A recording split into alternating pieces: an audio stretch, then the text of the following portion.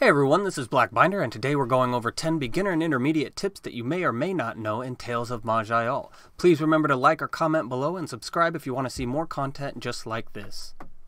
For tip number 1, you're almost always going to want to wear heavy or massive armor. This applies to mages you would normally think only wear robes, like the Archmage, Necromancer, or Alchemist. The armor you'll come across in Maj'eyal are cloth, which consists of robes, light, which is mostly leather armors, and heavy or massive, which are the big plate mail you see knights wearing. For the purposes of which skill you need to raise, cloth armor is considered light. Now, there are a few exceptions to this rule. If the class you're using has the mobility skill tree, such as the Rogue, or has skills that specifically require light armor to use, like the Cultist of Entropy's Void Stars, you'll still want to go with light armor. Now, with Cultist of Entropy, I think heavy armor still wins out even with Void Stars, but I'm not going to get into the reasons why there. Mostly it's just because heavy armor is better defensive-wise, and you'll run out of Void Stars very quickly, and some of your spells are even powered by them, which makes them run out even quicker. Now, some of the benefits of heavy armor are higher hardiness, which lets you more effectively use your armor, a small amount of crit reduction, which lowers the chance an enemy attack will actually crit you. That's the big problem. That's how you get one shot out of nowhere, is something's going to crit you, and you're not ready for the damage. Regardless of whether or not you go heavy armor, though, you still want at least 1 point in heavy armor, as this is going to allow you to use heavy gauntlets, helmets, and boots. Right here is heavy armor training. Note that the only equipment slot that matters when it comes to skills is the chest armor. You can have all heavy gear on and still take advantage of light armor skills, so long as your chest piece is not heavy armor, right here. If you are a class that starts off without generic armor training, you can go to Last Hope, which is where we are right now, and learn the generic skill tree at any weapons merchant. So I usually just come to the Sling merchant here, and you can go to I am looking for martial training. And I've already trained it with this guy. It costs 50 gold, but you can train in the generic use of armor. Well, it's really the combat training tree altogether. You're going to want this even if you don't go heavy armor, because you'll want thick skin or light armor regardless. So if you start off without training, like a Necromancer or Archmage will not have training, you still want to go train this in Last Hope. It'll cost you 50 gold, and it's a very, very good investment when you get to late game, especially thick skin, in my opinion. Tip number 2, you want to get hit point items early. There are some race and class combinations that have a very low amount of hit points at the start of the game, and because of this, your biggest defensive boost is going to come from hit point items. With skills that don't scale off of weapon damage, like a Necromancer's Invoke Darkness, they gain damage very quickly, but they also start capping out at around mid-game when you start maxing out your stats, your magic stat, and stuff like that, and it works pretty much the same for enemies. What that means is, like if you start a Solipsist early in the game, your Mindseer is going to destroy all enemies really easily. But by mid and end game, Mindseer is actually a pretty low damage ability. That means early on, the damage enemies do compared to the hit points you have is not nearly as balanced as it's going to be end game. The best 2 places you're going to want to look for hit point items in the early game are the Leather Plate and Cloth shop in Last Hope, and then in Dearth, the Lantern shop. As you can see, we're still in Last Hope here. This is the leather shop, the plate shop, and the cloth shop. You want to check them all, because even if you don't have heavy armor training, you will want it eventually. So if you find an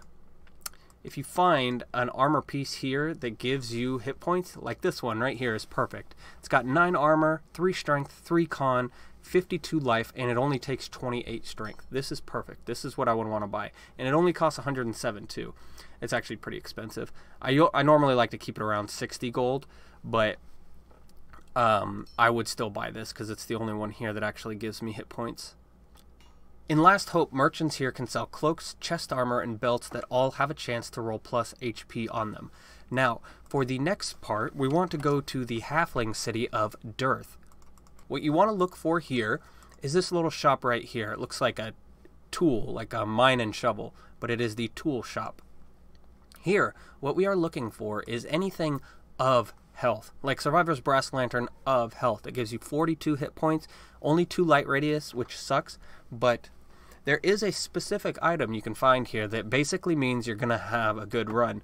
What that's called is the Bright Brass Lantern of Health.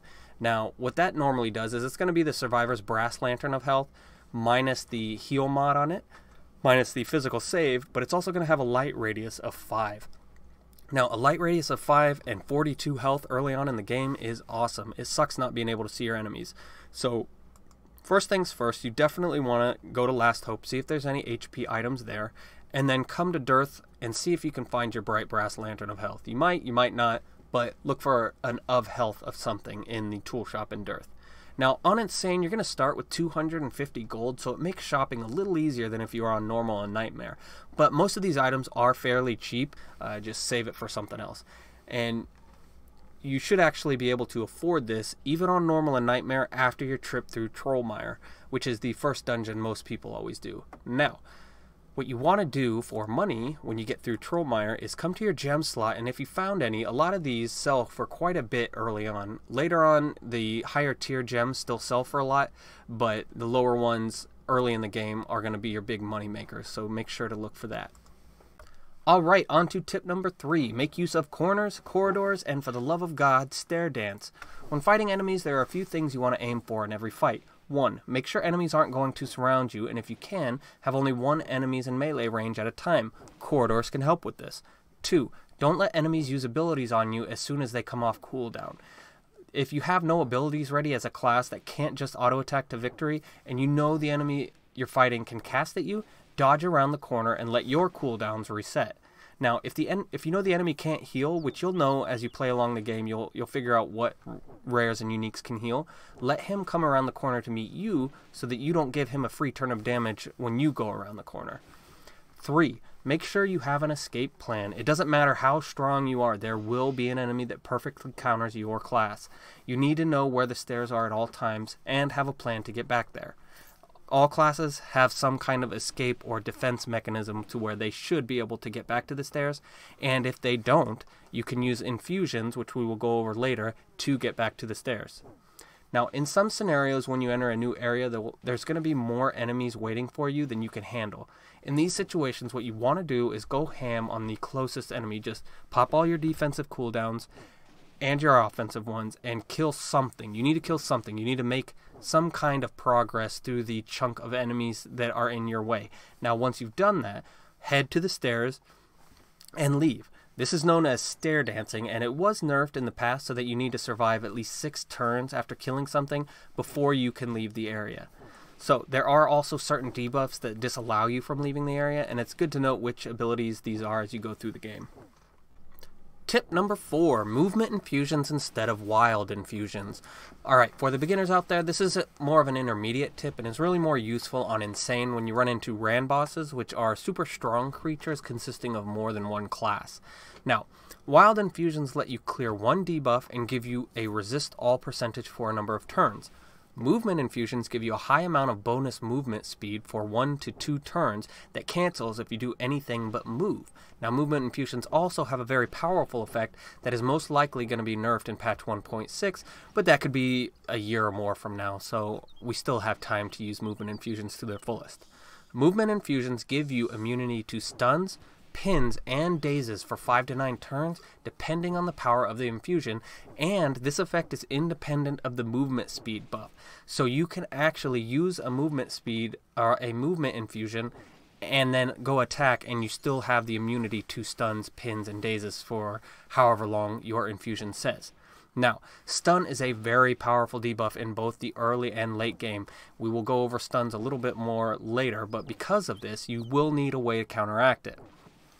Wild infusions can remove stun, and that makes them sound like the best choice for this situation, but you will rarely only ever have one debuff on you at any time. Now, the problem with this is the debuff wild infusions remove are chosen at random, and because of this, they are less reliable when it comes to overcoming an enemy with stun. Now, not only this, even if you remove a stun with a wild infusion, enemies are just as likely to reapply it. Or you could have more than one enemy near you that can stun. There are normal enemies that can stun as well. Because of this, If you identify your enemy as someone who is likely to stun you, such as an armored skeleton, that's a normal enemy that might stun you, or a bulwark, rare, unique, or rand boss, you can tell if it's a bulwark. If it's got shield wall up, you can see little shields rotating around it. Now you can use your movement infusion just as they get into melee range and buy yourself 5+ turns to take them out, or at least severely debilitate them to the point that the stun isn't going to matter when it comes later. And on to tip number 5. In Tales of Maj'eyal, you're going to want to prioritize defensive stats over offensive stats for the most part. Certain enemies can do very high or spiky damage to you, and you want to mitigate this as much as possible. There are a few classes such as the Rogue or Shadow Blade that can prioritize damage and speed to the point where defense actually takes a back seat. Now, personally, when I see an item that gives a whopping +10 to an attribute, I immediately think, damn, that's a good item.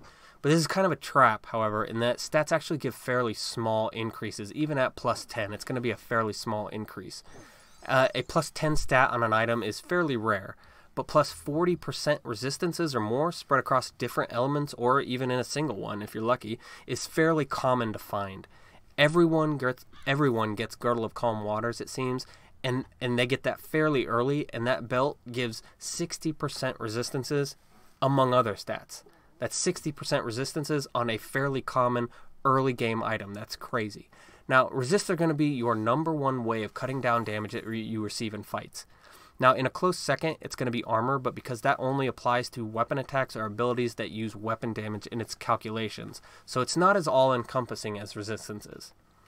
For most classes, you want to aim for 50+% resistance in all elements by the time you reach endgame. If you can get there sooner, that's great, but don't stop. Always aim to raise your resistances, even if only a little. Tip number 6, aim for stun and confusion immunity. Stun is the most dangerous debuff in the game. Stun reduces damage dealt by 60%, puts 3 random talents on cooldown, and brings you down to 50% movement speed. But the worst part is that talents do not cool down while you are stunned. This can easily lead you to a situation where you have no abilities and no infusions to use with no way to escape. Now, because of this, you want to check every item you find for stun resistance. Boots and rings are good sources of stun resistance, but do not limit your search. Check chest pieces, necklaces, and helmets as well. Once you have stun resistance taken care of, confusion becomes your next most deadly debuff.